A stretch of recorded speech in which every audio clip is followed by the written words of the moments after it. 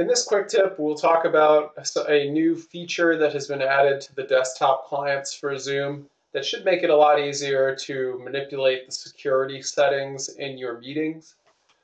You'll notice if you look at the bottom of my screen here, I have a new button. It's that shield with the word security under it. And what this is providing me is high-level controls of the 5 major security-related features when I'm hosting a meeting. Looking down that list, you probably recognize all of these. These aren't new features that have been added to Zoom, but this quick button that allows you to get to toggles for those features has been consolidated into this security button. So lock meeting and enable wait room, those were things that I can still access through the More menu on the Participants Manager area, but I don't have to now. I can get there from the security one and should give me a quicker opportunity to see what's going on with those 2 settings. Also chat, that on or off. I've got this one, I can have it on or off.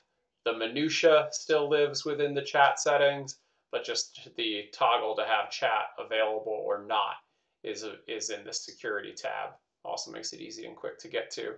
And the last one there was the ability to share screens, which is another 2 clicks to get into and add the controls for that. So all of those have been pulled up to that security menu.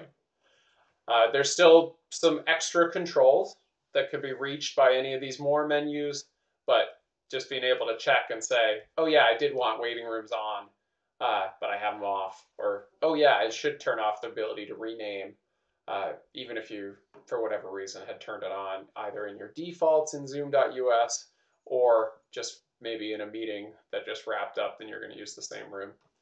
So not a big feature update, but a great tool there to help you get to some of those key features. Remember, if you have questions about setting up and using Zoom, check out the ITC bookings page. We're happy to do a 10, 20, or 30-minute consult, or please email your instructional technology coordinator. Thank you.